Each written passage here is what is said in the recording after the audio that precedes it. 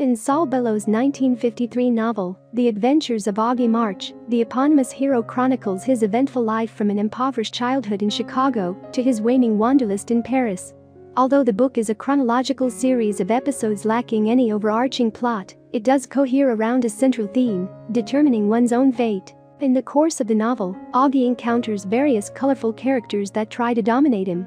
He always resists and flees, however, remarking, "That's the struggle of humanity, to recruit others to your version of what's real."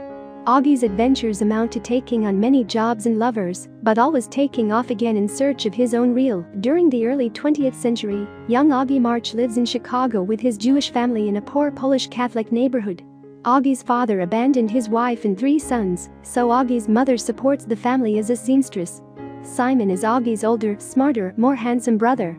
Augie's younger brother, Georgie, is mentally handicapped. Augie's mother defers in all matters to the opinions of Grandma Losh, who is not their grandmother, but an elderly Russian who boards with the March family.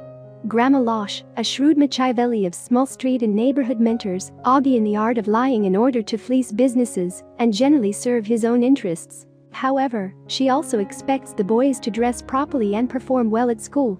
When Augie turns 12, Grandma begins finding summertime employment for him and Simon, including jobs at newsstands, Woolworths, and fancy hotels. To Grandma's dismay, Augie and his friend Jimmy Klein experiment with petty crime and get caught. The March family disperses as the boys grow older.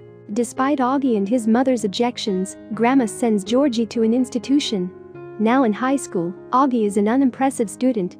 He takes a job assisting a wealthy but disabled real estate tycoon William Einhorn. Although physically limited, Einhorn has vitality enough to run numerous shady business operations and pursue extramarital affairs. Augie admires Einhorn's energy and is intrigued by his brother, Dingbit, who manages heavyweight boxers. Then the stock market crashes, and Einhorn's fortune vanishes almost overnight. Meanwhile, Simon moves Grandma to a nursing home because she is developing dementia, and the depression erodes the March's already meager savings. While Simon enrolls in college, Augie dabbles once again in criminal activity.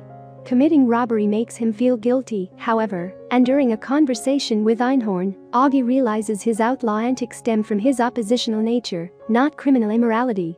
Augie moves to Evanston, an affluent Chicago suburb, to work at a sporting goods shop owned by Mr. Renling. Mrs. Renling, of European aristocratic descent, takes on Augie as her protege. She outfits him with a stylish wardrobe, persuades him to take writing lessons, and overall grooms him for high society.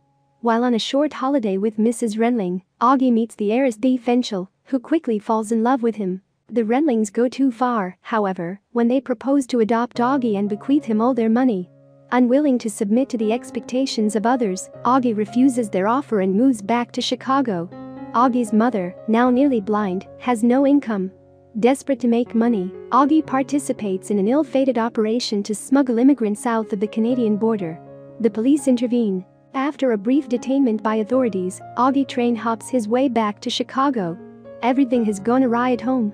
Grandma is dead for pneumonia. Simon sold their mother's home out from under her and then lost the profit gambling. To fund his mother's stay at a home for the blind, Augie first works for a dog grooming service and then joins a racket selling stolen textbooks. Simon marries coal heiress Charlotte Magnus for her money and the opportunity to be a coal magnate himself. Augie becomes a handyman for a property near the University of Chicago and hobnobs with the students. He develops a close friendship with his neighbor, Mimi Villers, who is in a volatile relationship with a communist professor. Simon encourages a romance between Augie and Charlotte's cousin, Lucy, but when Augie is spotted helping Mimi attain an abortion, the Magnus family blacklists him. Augie takes a job as a union organizer. Essential reappears, now married but still smitten with Augie. He succumbs to her charms, and they go to Mexico where Thea gets a divorce and pursues her zany scheme to train an eagle to attack iguanas. Caligula, the eagle, does not cooperate, which enrages Thea. She calls him a chicken. Augie, secretly pleased the bird eschews blood sport, senses Thea's disappointment with him, too.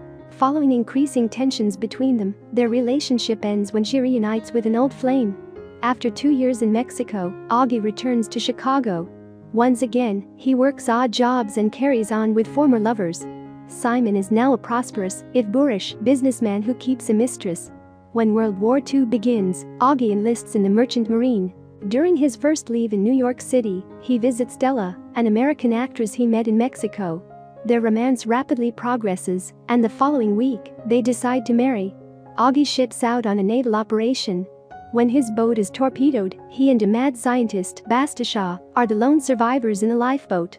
Despite Bastashaw's efforts to recruit Augie into his deranged scheme to defect to the Canary Islands and conduct biological experiments, Augie successfully signals a British ship to rescue them.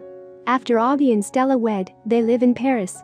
Augie works for a jaded lawyer Mintauchi and trafficking goods on the black market. It's unclear, as the novel ends, if Augie's vagabond days are over or, indeed, if he's successfully realized his fate.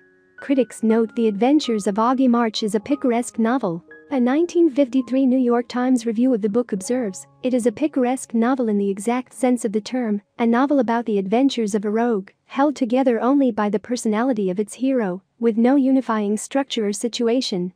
The novel received the National Book Award in 1954.